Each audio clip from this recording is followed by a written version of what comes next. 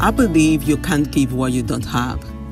So prioritizing self is a must. And for me to master that act of self is to be open to life, learn to see the beauties around me, and listen to the signs and gestures that comes from inside. My growing up is being in tune to myself, the voice within me, to my needs, knowing when to be in motion and when to take a break.